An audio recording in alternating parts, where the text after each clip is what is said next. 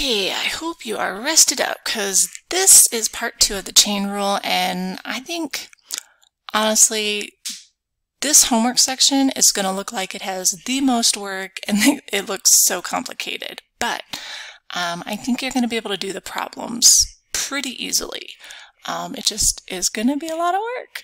So we're going to continue with the chain rule, getting those tricky situations to make sure you recognize which function to start with, taking the derivative, and then we're going to talk about absolute value derivatives. Now, these don't show up a lot, but it's really like the last type of function that we need to discuss. So sometimes you might have to do the chain rule 3 or 4 times. You just do it as many times as it applies, okay? So on number 1, remember that is cubed. So you want to start by rewriting the whole function. Okay? So on the inside and then on the outside. So that means the outside is a power, so you're going to start with the power rule, okay? So y prime, you bring the 3 down, the inside stays the same, and the derivative, subtract 1. Now, we need to go back and take the derivative of this inside, which is another chain rule, because you have its inside and sine is on the outside, okay? So, for this chain rule, sine is on the outside, so you're going to start with the trig derivative. The derivative of sine is cosine. Its inside stays the same, and then we multiply by the derivative of its inside. Okay, so we really did a chain rule twice, but if you start talking to yourself the way that I'm talking to you, I think it makes it a lot more reasonable and understandable.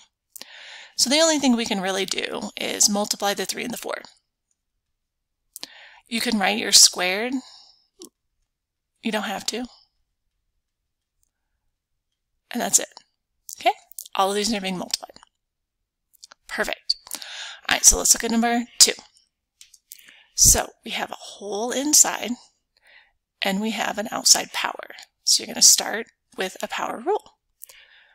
Y prime, bring the power down, the inside stays the same, and subtract 1. Now we need to go back and do the derivative of that inside, which is 2 separate functions. So on the first derivative, we have an outside and we have an inside. So we're going to start with another chain rule. The derivative of the outside is a trig, so trig derivative. Cosine, its inside stays the same, times the derivative of its inside, plus the derivative of 4x squared is a power rule. All right. The only thing you can do is really put that 2 in front. So 4, we could factor out another 2, but at this point, you should be able to match it up if this was multiple choice. What I don't want you to do is to multiply and say that's 4x. That is not true. You're not allowed to do that. And you also can't add the 2x and the 8x together. Okay, so some of these just look really long, like number 3. Lots of space. We've got 2 separate functions. Here's 1, here's 2. That's going to be a chain rule derivative, and that's going to be a chain rule derivative, okay, when we get to it. But first we have to start with the product rule. So we get 1. Now, the derivative of 2, so that's a chain rule. That's the inside, that's the outside. So we start with the trig derivative. Cosecant is negative cosecant cotangent of the inside stays the same. Then we go back and multiply by the derivative of the original inside, which there's only one of them. So 2. So that's 1. This was all d2. Plus 2. Now d1 is another chain rule. We've got an inside and an outside. The outside is a power rule, so that's how you're going to start. You're going to bring the 2 down. its inside stays the same, subtract 1. Then we take the derivative of that inside. Really wide. With the product rule, you typically want to do common factoring. So we can take out a 2.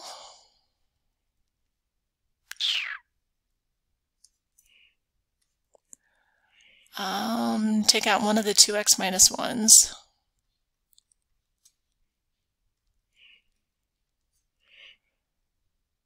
Take out a cosecant 2x.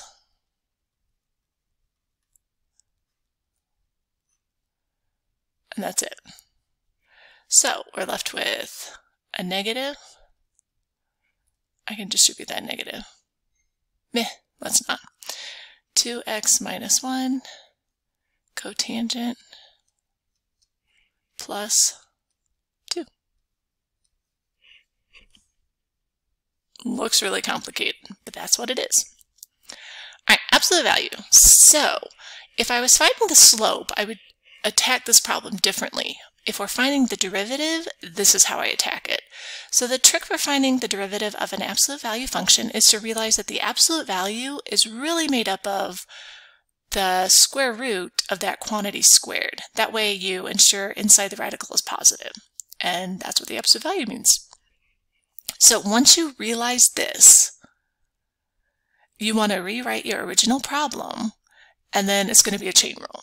Okay, so let's look at this example, and we won't spend a lot of time doing absolute value, just so you know. It's rare that this shows up on the AP exam, but I'm also preparing you for other math courses in the future if you take it. So the first thing we want to do is rewrite this as the derivative of x squared minus 4 squared.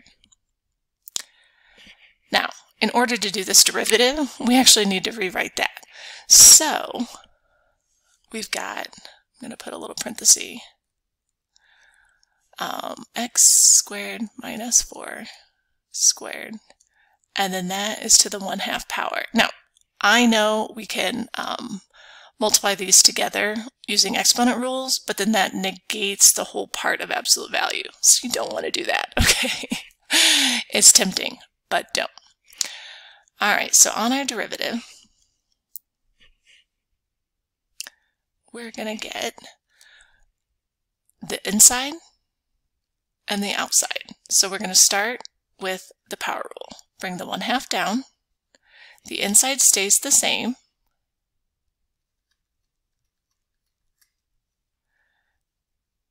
And then subtract 1. Okay? Then we're going to do the derivative of the inside, which is another chain rule. It's inside and it's outside. So another power. So bring the 2 down. The inside stays the same. Subtract 1. The derivative of its inside. Okay? All right, so now if we clean this up, there's a lot. We've got the 2's cancel.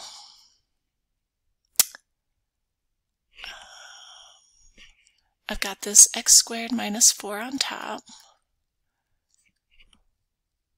We've got, I'm going to leave this here for a second. You'll see why in a minute. And then we've got this. I'm going to rewrite that as that. And then x squared minus 4 squared. That way we can kind of go back to this, which we're going to rewrite that.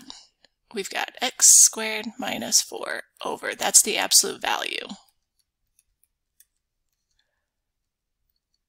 And I'm going to leave it like this. That would be our derivative. Now you might say, Mrs. Eden, why are we not putting that on top? Why can those not reduce? First of all, we can't reduce x squared minus 4 because this has absolute value and that doesn't. But what do we notice when I compare this to the original problem? Oh my goodness, the function did not change at all. On top, I just got the inside. On the bottom, I got the original. And this 2x, that's actually the derivative of the inside. So that is kind of our shortcut rule for taking the absolute value. I do it one time the long time, but I wouldn't ever do this again. So if we have the derivative of the absolute value, you're going to remember that it's just the inside, then it's the absolute value, and then it's times the derivative of the inside. That's it. So much shorter. Okay, so on this problem, if I want to find the equation of the tangent line, we're going to take the derivative. So this is my u. So we get u over the absolute value, and then the derivative is power rules.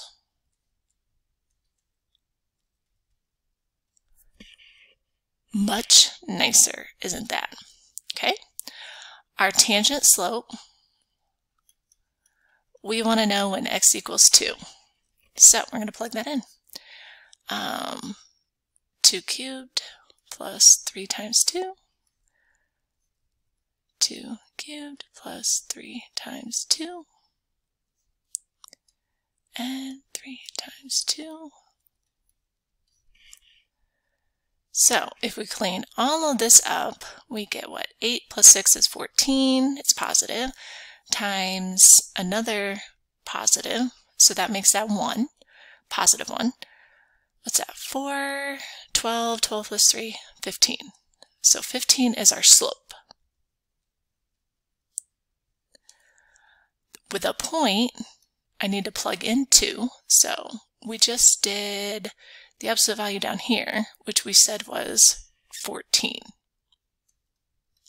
So y minus y, m, x minus x. And I'm good with that.